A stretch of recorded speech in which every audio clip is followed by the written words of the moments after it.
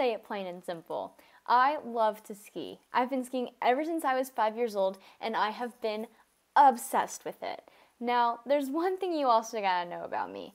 1, I love to ski. 2, I also love to do stupid things and challenge myself. So now that you know some stuff about me, this project is gonna make a lot more sense. For my honors project, I decided to challenge myself and ski 70,000 vertical feet, but using math. First, I tried to determine whether or not it's actually mathematically possible. The answer is yes, and I definitely proved that during this project. So I not only calculated can you ski 70,000 vertical feet, that's me when I'm little, by the way, but I also calculated it and did it myself. Now, I did it with my best friend Carter right here, and we ended up skiing 90,000 vertical feet. This project has transformed my high school career because I've done so much of this project that I think is so cool. Now, I do a lot of crazy things skiing, like I ski in places where you can possibly die, I watch ski jumping, but this one seemed like the best option. Now, on the actual ski day itself, I skied with one of my good friends, Carter Gonzalez, who's willing to do the challenge with me. Boom, this is how. So this is all my math that I did after the project to see basically what we were actually able to do. So this was our final.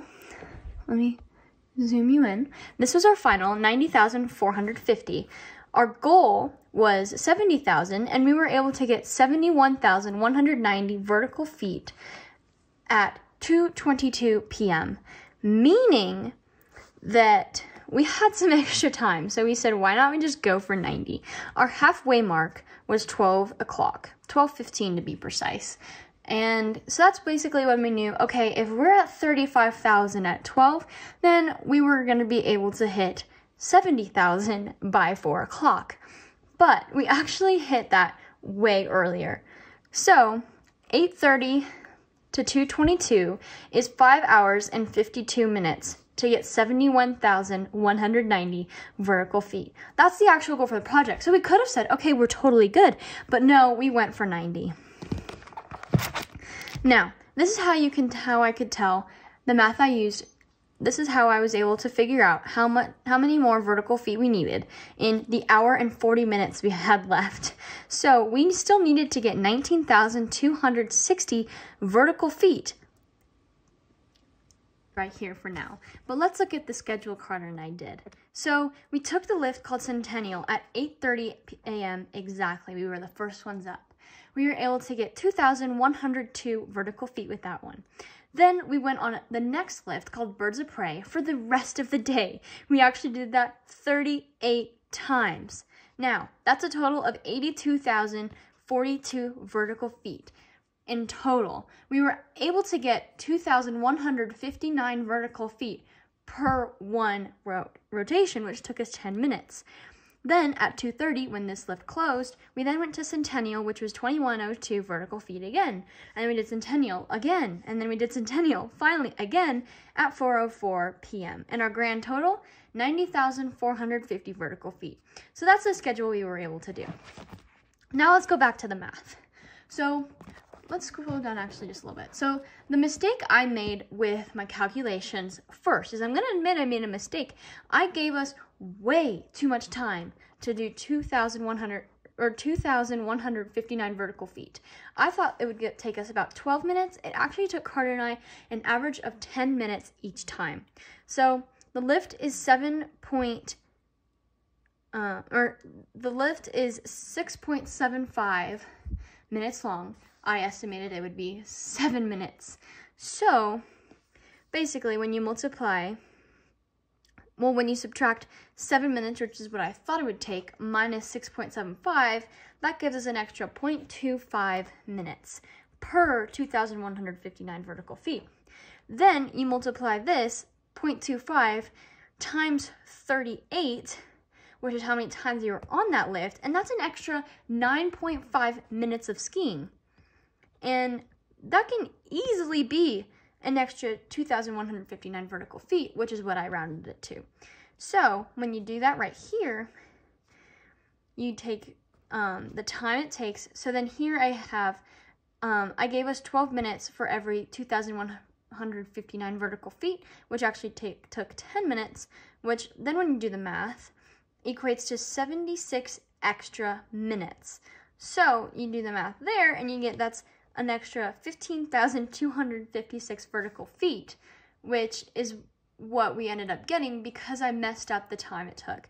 Then you take up the time I rounded on the lift, you add that together, and that's a total of 17,435 vertical feet that I messed up on. So that's what we were actually able to get in addition to the 70,000 that I knew we were going to get. So that's basically the mistake I made. Next up is right here. So birds of prey is 6.75 minutes long, okay? Then on our watches, which we all have, which Carter and I both use, we were able to time us going down it, and it took an average of 3.25 minutes. That's equal to 10 minutes per 2,159 vertical feet. Okay, now I'm going to explain the math I did up here and here. So this is our total that you can see, 90,450 vertical feet. And then this is the total that we were able to get, which is the 70,000. So you take the final minus the goal, and that meant that we needed to get 19,260 more vertical feet in order to meet 90,000.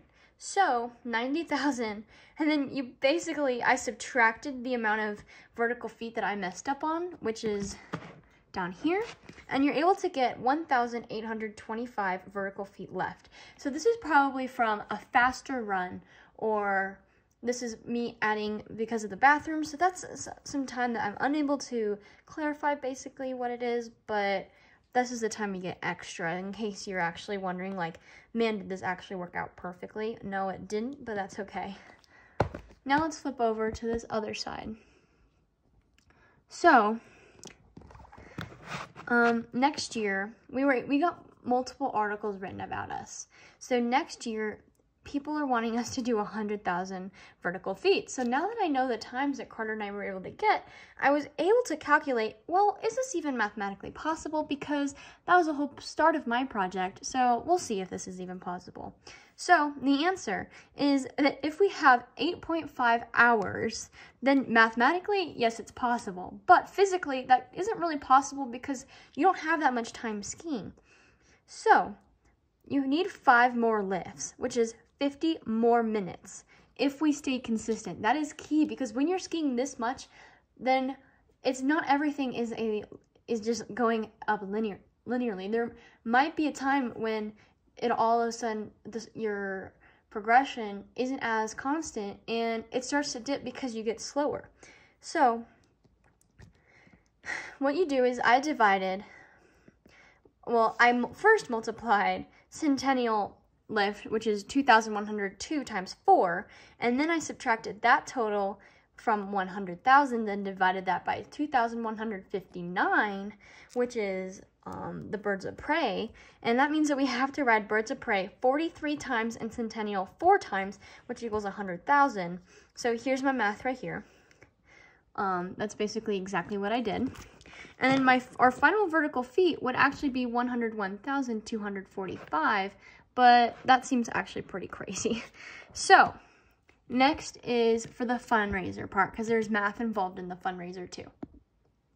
Okay, so for the fundraiser, our goal was $7,000. Our final money raised was $9,750, and there's this is a mistake on my part. There was actually 89 donors. So to find the average amount each donor made, you divide the total by the number of donors. You get that everyone on average donated $109.57 per donor.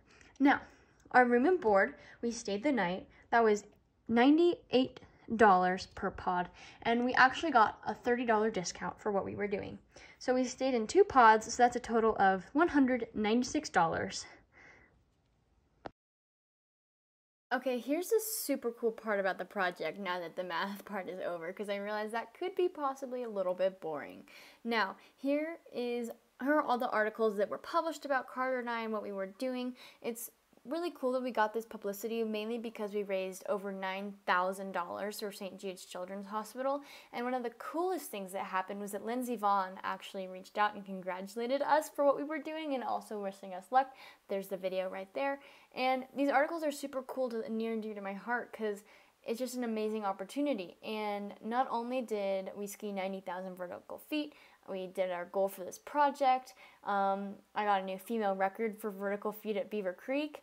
But, I mean, also we were able to help people struggling with cancer and raise over $9,000, really close to $10K. And here are all the donors. So this project was insane, incredibly life-changing, and I hope you enjoyed watching it.